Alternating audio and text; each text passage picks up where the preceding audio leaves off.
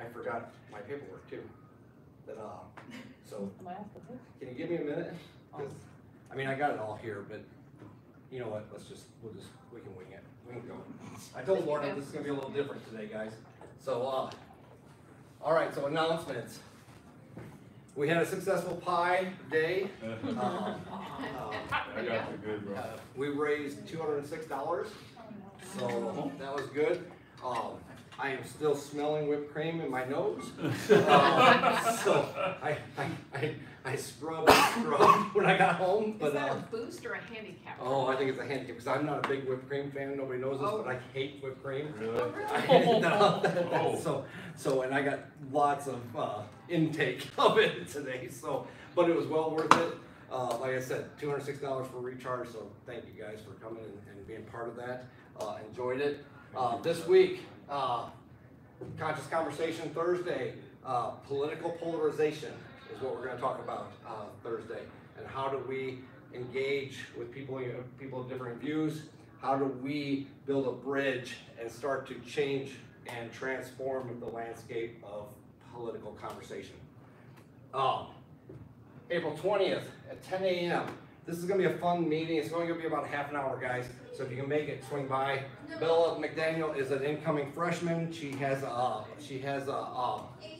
nonprofit that she works with, bringing hope to underrepresented students and things. And so she's actually got a huge, this summer she's going to have this big conference. She's already got partners with, and she wanted to get to meet some of our guys, some of our folks, so we can hit the ground running next year and maybe join with her on some things. So 10 o'clock, I'll send an email out to you guys personally, the people that come to worship regularly, and because I think we'll have a good conversation about it. April 22nd is our second to last worship service. If you believe that or not, it's like holy smokes. And then I don't have it on here, but April 24th is Amanda and I's 25th wedding anniversary, so I'm very excited about that. And then the 25th, 7 till probably 8:15 or so, we are going to have the convocation in Doll Chapel with the Interfaith Dialogue. Lena is going to introduce me for the talk, and then I've got a few other students that I'm going to call. And if you want to be a part of it, let me know, because we will. We're going to need some ushers. JC, you already agreed, right? And so if we can get a couple ushers to hand out programs and such. So that's the announcements. Anything else, guys? I think we got, what is Scott's Day is next Tuesday, is that right? April 23rd. Scott's Day of Giving this Thursday. I'm not really sure what I'm doing, but I'm in the Trubeck Amphitheater for 3 hours or 2.5 hours or something. So come by and see me. Like I said, I have no clue. I'm just going to listen to whatever Meredith tells me. So there's our announcements.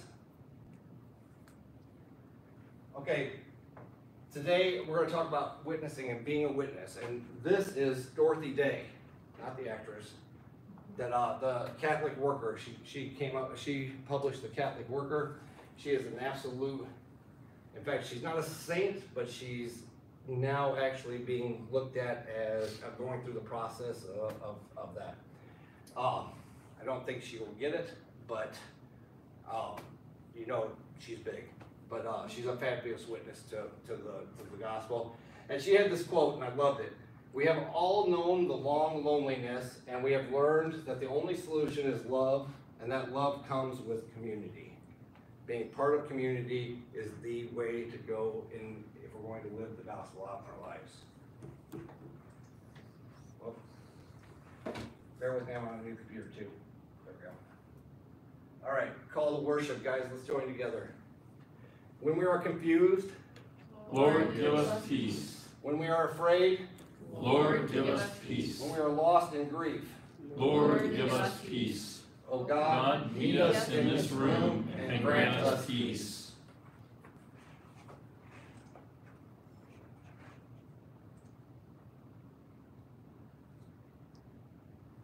All right, Lena, since my paperwork's there, I'll do this for you. So, guys, we'll do this a little different tonight.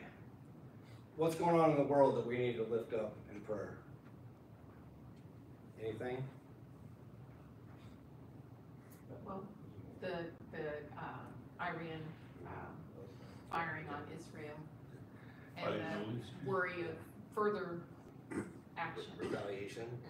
Robert, did you say something? I just said, just further conflicts in the Middle East, obviously, Gaza, Ukraine. Israel, Iran now.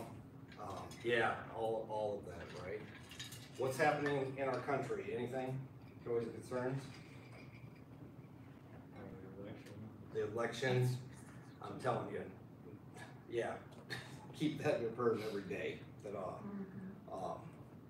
the election, the weather. This is the time of year for extreme weather going through. We were just talking before we started that we just got alerts for possible severe storms tomorrow. So, and I know the office. I was in the office with Hope before we closed. Or she left today, and she was telling me that I think we're going to be under a tornado watch. Is that right? Tomorrow. Not a warning yet. No, So. it's only a warning when they have one cited, so Yeah. they can't give us one of those for tomorrow. Yeah, there we go. That's, so we've got that, we got harvest time, right? So the farmers, keep the farmers in our prayer. We also have a large homeless population in our country. Let's keep them in our prayers, so they reach shelter. We also have one of the near dear things to my heart is recovery, and we need, with the fentanyl crisis that we're under, let's pray that somebody can find a way to bring that to an end. Also, keep in prayer what we're doing next week with Interfaith Dialogue, that people will learn to kind of listen and talk to each other. All right? What about on the campus? Anything, guys? Any prayers on the campus? How about for you guys finishing this semester strong? Do that. And the seniors graduating. And the seniors graduating. Lorna's actually graduating in 2 weeks too, or no, next week. No, it's a week from this Saturday. Yeah, So okay. it's, So, yeah, week and a half. So, so we've got graduates. Lena's our graduate here, and Alejandro will graduate. And so keep our graduates in our prayers. Keep the students in our prayers. We got a new president coming, so let's keep the community in our prayers as we do that. Any others, joys and concerns today? All right, let's pray. Most glorious and loving God, thank you for this day and this time. We thank you for always watching over us and giving us a chance to witness to your good news. Empower us today to truly listen for the Spirit's voice and call in our lives, and let us recklessly go into each day willing to radically love one another, willing to show compassion to one another, willing to grow with one another. Help us to truly become conversationalists, to communicate and to connect with our brothers and sisters. We ask that you be with all of those who are being impacted by the Middle East conflicts. Help them to find safety, help them to find peace of mind. Allow our world leaders the strength and the wisdom to bring an end to all violence. We lift up those who are in the process of this election. Teach us to no longer be satisfied with sound bites. Let us truly debate issues in a way that's constructive for our country and for all people. Teach us to be respectful to one another in our disagreements and to learn from one another. Let us grow in our openness to learning from other faiths and recognizing and respecting other beliefs so that we may build bridges rather than divides. We lift up our seniors as we prepare for this last leg of this semester. Let us embark on this journey with one another in a way that lifts each other up. Let us be kind and grace-filled when we walk this campus. And when we embark on conversations, let us be respectful and let us grow with each other. We ask that you be with our new president coming in, as well as President Wyatt going out. Help them in the transitional phase and let this community flourish and go forth being a beacon of light and hope out into our community and the greater world. We ask that you be with all of our brothers and sisters who are homeless and seeking shelter. Help them to find their way, Lord, to know that you're with them each and every step of the way.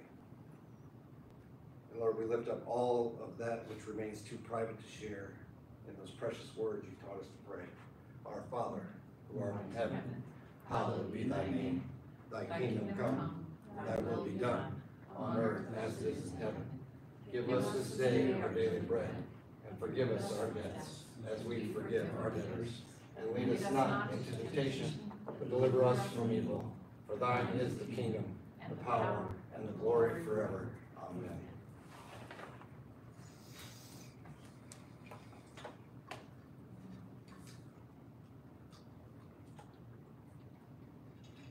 The text today comes from Luke 24:36-40. Actually, it goes to 48, sorry, but this is the first slide.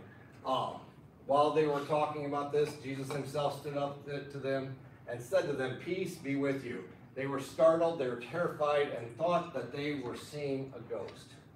And he said to them, "Why are you frightened? Why do doubts arise in your hearts? Look at my hands, look at my feet. See that it is I myself. Touch me and see, for a ghost does not have flesh and bones as you see that I have." And when he had said this, he showed them his hands and his feet.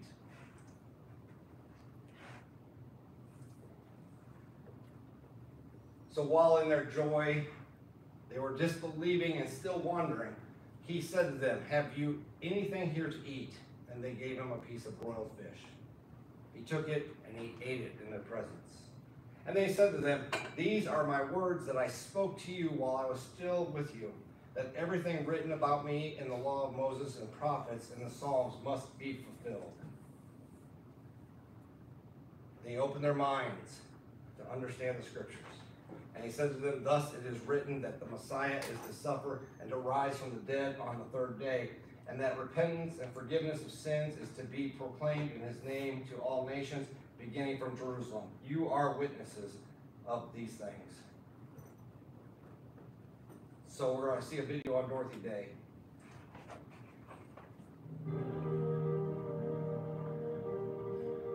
In many ways, Dorothy Day was a typical grandmother. I see my grandmother as someone who was very ordinary, but also very extraordinary. I mean, I understood that she was different. Different because Dorothy Day was so often on the front lines, protesting war and nuclear buildup, creating houses of hospitality for the hungry and homeless, and earning her place on the FBI watch list as a dangerous American. Yeah, Dorothy Day is a big troublemaker. As a young journalist, Dorothy Day campaigned for those in need. Her work keeps putting her front and center in the social movements of the time. She wrote about workers' rights, child labor. She was attracted to communism, believing it was a way to improve people's lives. All part of a chapter in her own life that would leave its scars.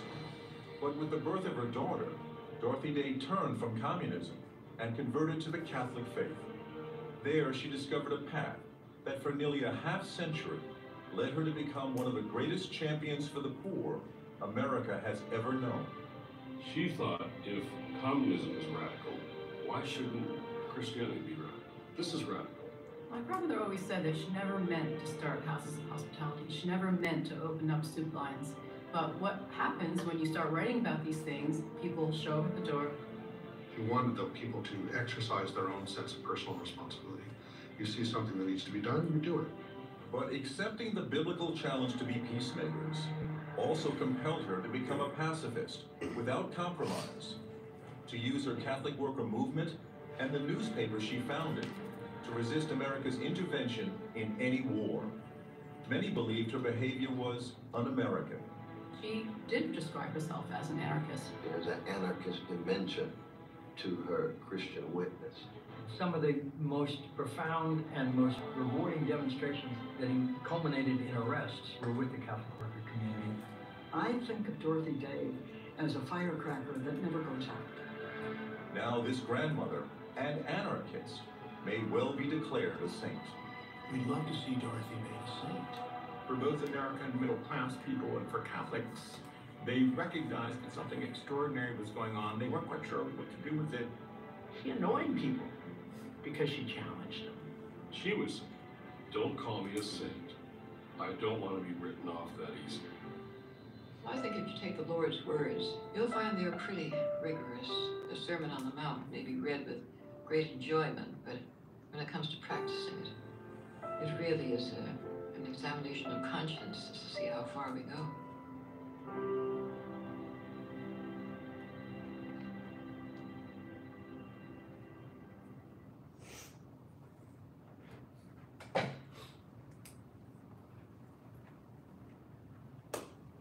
So Lorna and I are gonna have a conversation like we did last week with Kelly, and we're gonna discuss the witnessing fact. And Lorna's got the hiccups right now, guys. No, so they stopped. oh well, then there. See, it's a blessing. It is. So you know, the fun thing about having a conversation with someone that you enjoy with especially from the theological standpoint, right, is you get to see, just like last week, you guys got to see Kelly came at from one way, I come at it from another way. Lauren and I are similar, right? We have very similar theological foundations, but we're going to get to see how we both look at things and see things. So, so Lorna, I'll let you start. When you read this text, what comes to mind? When I read this text, what comes to mind in general? Sure.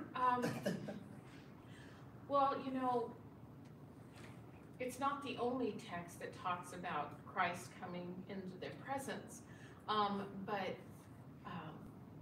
you know, so you like to look at those differences, and we get so focused in this particular one on, you know, Christ wanting them to go out and spread the good news, that I think we miss one of my favorite parts of this, which is where it says that Jesus opened their minds to the scriptures.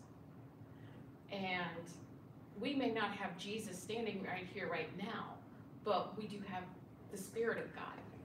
And the Spirit of God is with us at all times. And that is how we can understand the scriptures and have them open to our minds. And truly be able to ask the Spirit, how does this that happened so long ago, how does that really have bearing on my life? What should it mean for me being a witness? You know, because really being a witness encompasses every part of our lives. Not just sharing the good news with someone, you know, like, this is the good news. This is what Jesus Christ does for me. Okay, great, but there's so much more to being a witness than verbally sharing. And she picked out my favorite verse in this text, and it's one of my favorite verses in the Bible. And I actually stop at, he opened their minds, right? He opened their minds. Because especially in the world we live in today, we have such a narrow perspective of faith and who God is, we miss it. Desmond Tutu has a wonderful saying. He says that when you look at other faiths, what we should understand is that other faiths give us this grand opportunity to see the immensity of God. The immensity of God. But too often, somebody reads that text and they say, well, the only way you know God is through Jesus. See, and that's narrow-mindedness. That's not open-mindedness. There's a story about the Buddha that I just love, and I compare it with this text because I think it ties into how do we become witnesses. The Buddha becomes enlightened, and he's walking a path, and a gentleman walks by, and the Buddha's just glowing, right? He just has this look about him. You know, if you ever walk past somebody and they're like, he's got it, right? Or she's got it, right? And that was the way I envisioned this. And so the Buddha's walking by, and the guy looks at the Buddha, and he goes by him, and he stops, and he says, excuse me. He says, are you God or a divine being? And the Buddha gently looks at him and says, no, I'm not. And so the guy looks at him again and says, well, are you some kind of sorcerer? Or a witch of some kind? Or what have you? And the Buddha looks at him gently and says, no, I'm not. And then the guy looks and says one more time, he says, okay, so are you just a man? And the Buddha looks at him and says, no, I'm not. And so the guy gets frustrated and he throws his hands up in the air and he's like, well, then what the heck are you? Because I have no idea. And the Buddha looks at him and he says, I am awake. I am awake. When Jesus opened the minds of the disciples, he was awakening them. And I love how Lorna tied it, because not only was Jesus opening the minds of the disciples, he's opening our minds today to be awake. And what does that mean?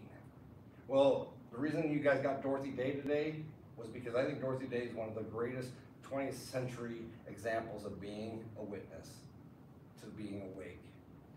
Why? And it stems partially from her quote there about the Sermon on the Mount.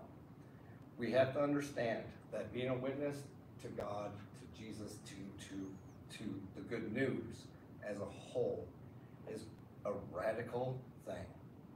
It is radically compassionate. It is radically grace-filled. It is radically anti-violence. And until we are awakened, it's easy to fall into us molding God rather than God molding us. Does that make sense? So that's kind of my first instinct too.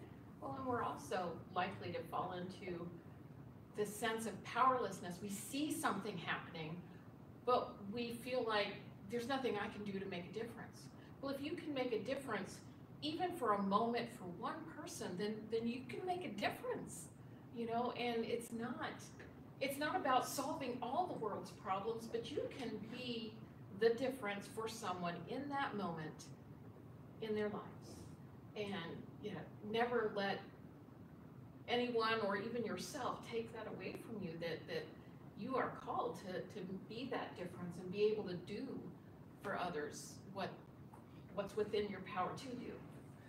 So you used a great word, called. How many people in here feel like they're called to do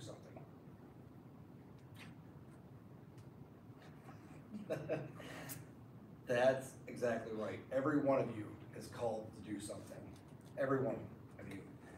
When I was your age, and actually when I was a little older, because I was an old man when I went to college and I sat in these chairs, I thought called was only for religious people, right? That's the only place that term meant anything. The reality is that God calls all of us to do things and to do the little steps. You know, Saint Francis had a saying that I love dearly, and I pray to model it, and I pray that all of us model it daily. Francis told the brothers, the friars, he said, always preach the gospel. Use words when necessary. Meaning our actions have got to preach the gospel. And each and every one of you is called to be that good news. And that good news is, as Dorothy Day said, means living into the world the lessons that we are taught through the life and teachings of Christ and other faiths, right? I mean, you guys are getting my morning emails, right? Don't blow them off. But I intentionally pick different people every day for the morning statement that I'm using, right? Today was Malcolm X, right? How many have heard at one time or another that Malcolm X was the bad guy, Martin Luther King was the good guy, right? That was the normal trend, right? Did you know that Malcolm X, towards the end of his life, and what essentially probably got him killed, was he was leaning towards King, towards nonviolence. He was seeing the manipulation of the Nation of Islam at that time from the higher ups, and he was starting to turn his voice. And so, but that never gets talked about, right? Because we want to set up the black and white good and bad guy, right? But Malcolm X, that quote I used today is actually one of my favorite quotes about loving. That's the only way we're going to transform this world, is if we truly begin to love one another as deeply and as profoundly as we can. Later this week, you're going to get a text from, an email from Rumi. Who knows who Rumi is? He's an Islamic monastic scholar, And don't ask me to pronounce the actual title because I can't, but it's in your email. It'll be in your email, right? But Rumi is this fascinating figure, and he was a wonderful poet. And he's opened my eyes through his poetry. And guys, let me tell you something, okay? I hate poetry. I couldn't stand it. And then I started reading his stuff. And then so that got me to read some other stuff. And guess what? Some of these guys know what they're talking about in this poetry. And it's amazing, right? And I no longer could say, because I was in that black and white mode, right? So, but now I learn from poets. And they're amazing gifts to this world. You see, this is the way we have to do. We have to grow in our witness. Does that make sense? Yes, it does. I hope so. But these are the fun times, right? So you guys, what are ways that, there's the other thing is, you guys hear it from me all the time, right? Is you guys are to make the voice, or to be the voice of the next generation of the future. Things are not going to change if we continue to do the status quo, and you guys are amazing gifts to this world that have this ability to be that voice. So how do you do that? How do you guys witness? When you guys hear the word witness, what comes to mind? Witnessing an event, that's what I think. Yeah. And witnessing an event is what. You know, every time somebody whips out their cell phone and starts recording something that's going on, they're being a witness. They are bringing in this image or this video, and then they're sending it out, okay? Because they don't normally just take it and then not show it to anybody, right?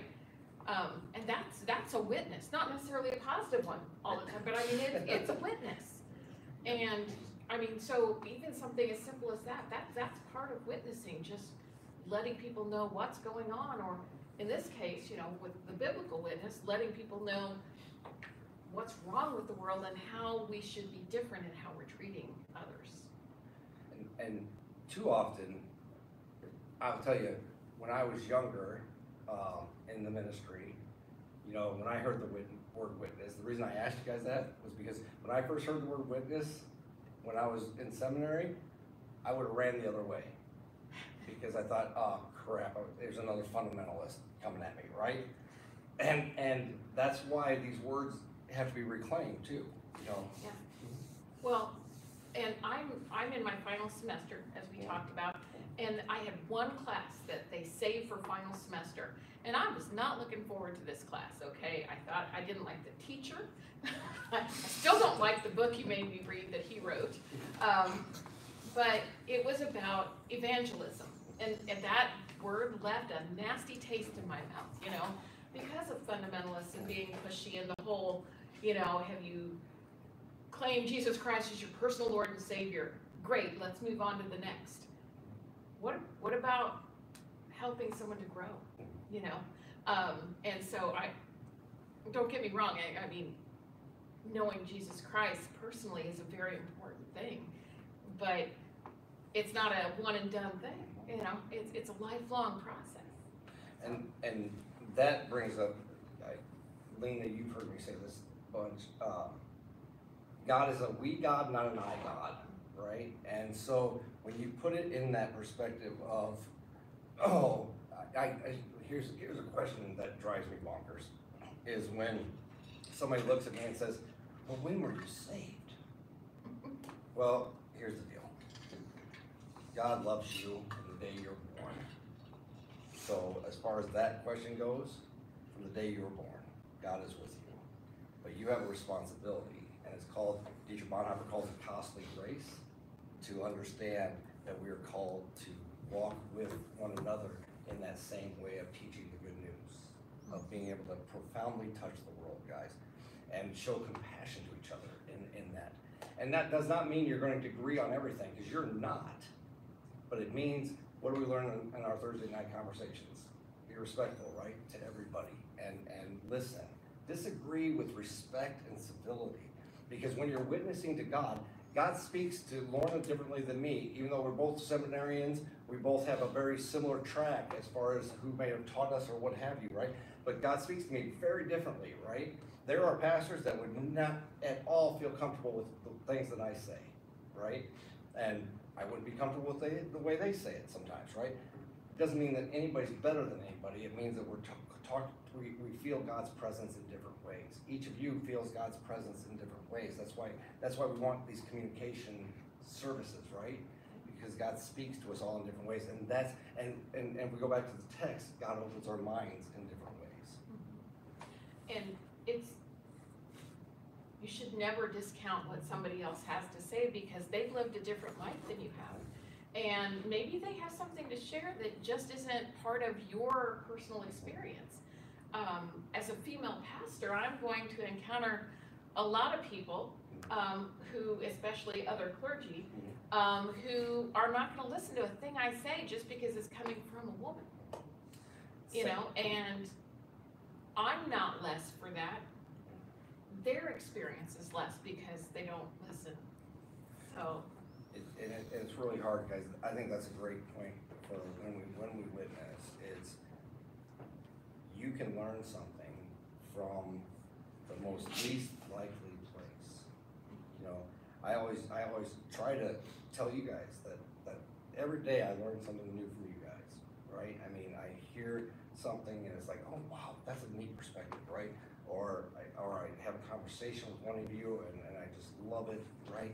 Because you're teaching me something from your perspective, and that's what we have to understand is the beauty of being a witness to the good news. It's living into a reality that says you're worthy, but it also says you're worthy, and everybody is in that sense. So last week, Kelly put a great question out there about the power of God, which everybody kind of soaked that up for a little bit, right? So now you've had a week to think about it. So now, if God is, as Kelly said, all loving but not all powerful, why do we have to be the witnesses? Why do you think it's important for us to become that person that shares God's grace or love into the world? Why is that important? To make a difference in other people's lives and a positive difference, like only positivity, no negativity.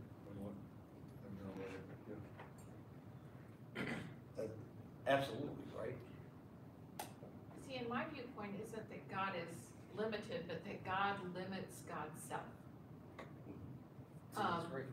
Because God created us in God's image, right? Male and female, God created us. And that doesn't mean we're just like God, all powerful, etc., but it gives us some freedoms of choice. And our choices are not always going to have good outcomes. But to intervene in things would be to take away the choice, which is a major part of having created us the way that God did. And so, in essence, in my mind, God has tied God's own hands. I'm trying not to say he or him because in different groups that upsets people. You know, you just hear male talk so much about God. But that's why you're hearing me say God so much.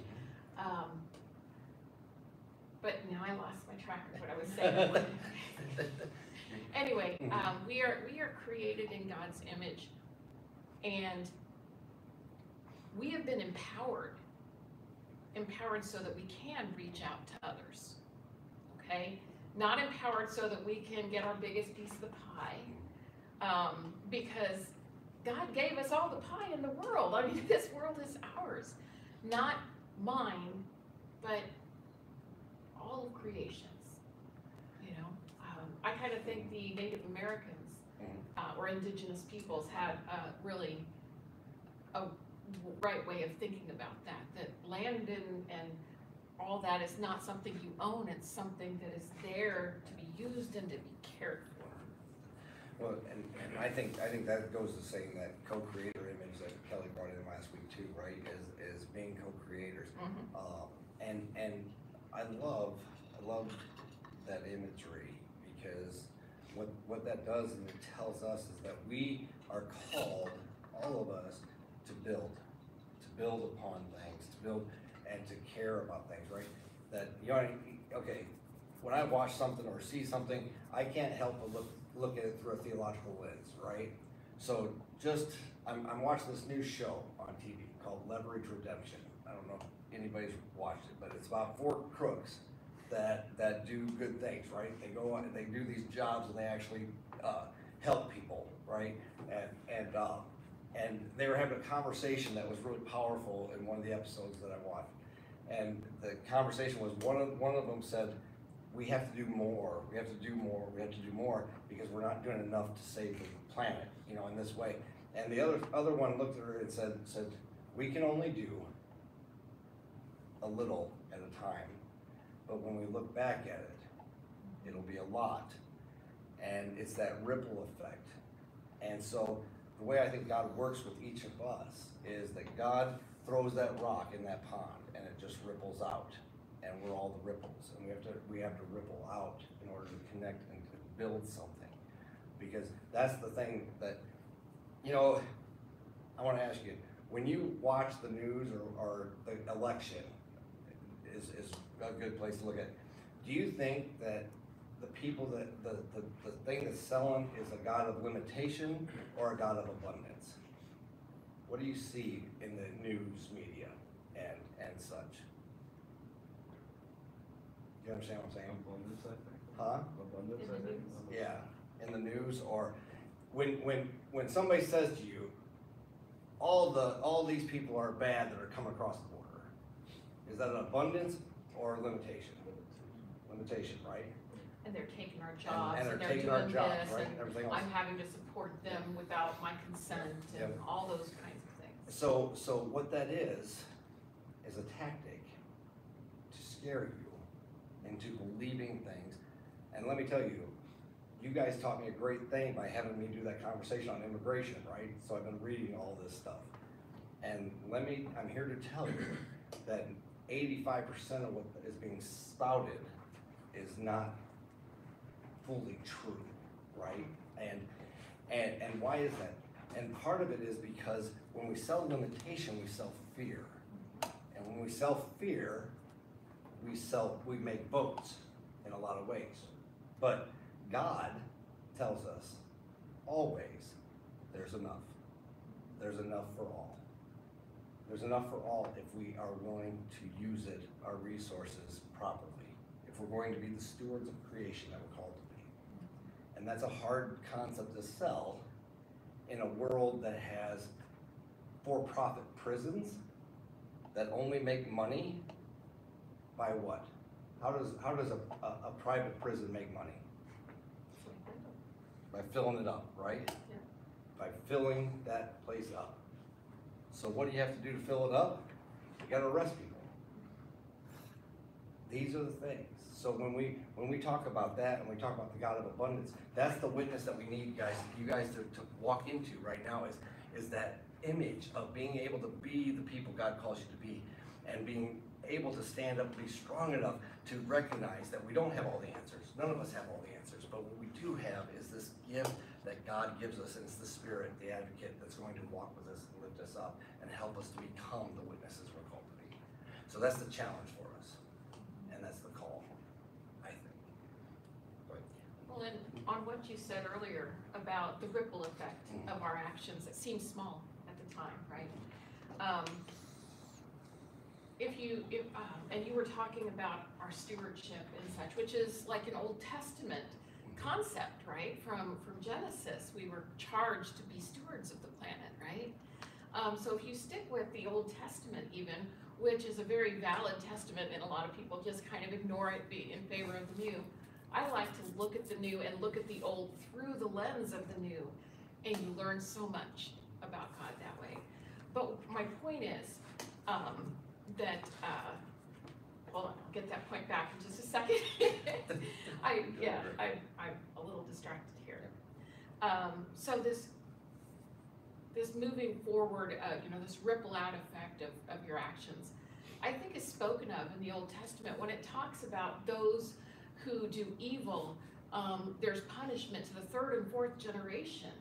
but those who walk in the ways of the Lord or of God, that they are blessed to the 1,000th generation. And I think this is that ripple out effect. When you're doing evil, those types of things end up having their own effects. And because God's given us free will, God can't just cut it off, and say, this is it, not if we're going to remain having that free will. And yet when we're following God, that's something where God can just pour out those blessings. And blessings in abundance, right?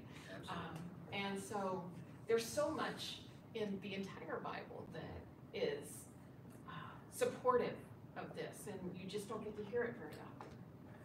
So guys, we took you along yesterday. So do you guys have any questions you want to ask? Or not yesterday, last week. Sorry, last week. Do you have any questions about this? Or do you have any statements or any comments you guys want to make about this text, about the topic, anything? It's free for all, you know that. I don't know, we all need to be open-minded and realize that we cannot learn what we think we already know. That is absolutely fabulous. I'm going to steal that, by the way. And I stole that, from Epictetus, or I think it was Epictetus. Yep. That's because that narrows your mind, right? As soon as you think you know it, right? Then you're not open. Yep. Thomas Merton used to say, I love Thomas Merton. He's next week, by the way. So, Thomas Merton used to say, do not ever memorize the Bible. Don't memorize any scripture whatsoever. Why? Because when you memorize it, you quit learning. If you come at it every time like it's the first time you've seen it, you're going to be open and receptive to it. It's one of the things I absolutely love, and it's probably the reason I blame him for. I'm not really a biblical scholar. I'm more of a systematic theologian. So I'll explain that someday to y'all. I'm saying, if you think that everything's been done in the world, or that you can't do something new, that's just a limiting factor to your mind.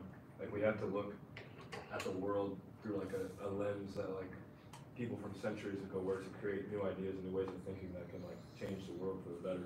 I think we really have to look at everything as if it were brand new.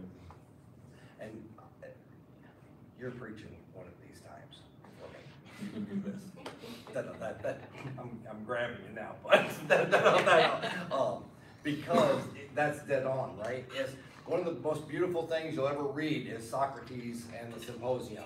Have you guys read that yet? I'm going to soon. So I'm not going to spoil it, but it's all about that open-mindedness, right? And also Plato the Republic, right? Plato the Republic, right? These people were brilliant, but they'll be the first to tell you, maybe not the words I'm using, but they didn't know everything, right? That's the beauty, truly, of a philosopher, is that you are constantly growing with it. You're constantly learning. That should be exactly where you are as a theologian as well. Lifelong. It's lifelong, absolutely. I always laugh that 19 years I spent at the pulpit in a small rural church, or 18 and a half, not quite 19. And I was a different pastor in year 18 than I was in year 1, 5, 10, and probably 17, right? And I hope to be a different chaplain in year 1. Hopefully I'll have another long career here. So, because that's how we grow. That's how we learn. We ask questions. And if we disagree with something, we say, hey, why do you feel that way? And let's talk about it. And then maybe I'll understand that, and we'll help each other grow. And that's witnessing to the good news. Jesus never once said, when the lawyer went to Jesus and said, hey, who is my neighbor? Jesus said, the Asian down the block, right? That was his answer. No, it wasn't. He said, let me tell you a story. And he tells them this beautiful story about a Levite, a priest, and a Samaritan. The Levite and the priest were the heroes. That audience would have thought, yes, there it is. They're going to save that broken down man. And they walk by. And then the Samaritan comes out of nowhere. By the way, the Jews hated the Samaritans. Absolutely hated the Samaritans. And the Samaritan lived into who his neighbor was. That's because Jesus was teaching that culture a brand new lesson. They don't know everything. So as you guys go out and And as you start to finish your first year here, your last year here, as you come into your first year here, and Matthew, you go into your last year at high school, right? As you go into your first ministry, right? And Robert, the transitions all of you are going through, right? I mean, we're all learning and we're all growing, but we all do it together. You see, that's the beauty of it. That's the witness of Jesus Christ. Jesus never once said, hey, you're in and you're out. He said, peace be with you to all of them. And he opened all their minds, not part of them. He fed at the Last Supper Judas, just like he did everybody else. And he also said that what's impossible for man to do, those that can't be, sounds, well, who can be saved? Talking about it's harder for a rich man to make it into heaven than for a camel to go through the eye of a needle. And they're like, well, then who can be saved? And Jesus' reply is, well, what's impossible for man is not impossible for God. So God, never give up on anyone. Everyone is God's child. Every single person. And they all have value. And a lot of them have no idea the value that they have. And that's They it. need to hear it. Everybody needs to hear they're worthy, and they are God's child. You guys have heard me use the image that Father Boyle uses. Think of this. God makes that grand circle of compassion. And now think of this. No one is ever outside of that circle in God's world. That's the blessing, and that's the witness. All right, guys. Give Lorna a round of applause, please. Thank you. Very nice. Very nice. This is why I love you guys, right? Yeah. So we still went a few minutes late. So, guys, I think the 29th of April is our last worship service. Do you guys want a pizza party for worship? Would that be okay? I think we're gonna do pizza that night for everybody. That we'll have a laid back, our worship service will be a communion service with pizza and soda. Can we come? Absolutely, everybody. I'll know at that point if I'm. Yeah, you better come because we'll have that announcement made, right? So, guys, as we close today, remember this, we're going into our final weeks. You guys are overwhelmed, I'm sure, with everything. Lena and I were talking, and she was pieing me today, by the way. By the way, 3 of you pied me pretty good. Yeah. So, it was fantastic, you guys. I loved every minute of that. That was awesome. I'm not loving the smell of whipped cream still, but I loved the moment, and you guys were great. But the anxiety of next steps, transitions, they get to you. But know you're not alone. Know you are with a community that cares and that's present. We may not have the answers, but we're going to walk with you because that's what Christ teaches us to do. Christ will meet every one of us where we are. So we are called to meet everybody else where they are. Not where we want them to be, but where they are. So let us go in peace, knowing that our God is a God of abundance and that all is possible. Amen. Thank you, guys. Thank you. I couldn't find my water bottle. I have a spare right here. I could have given it to you.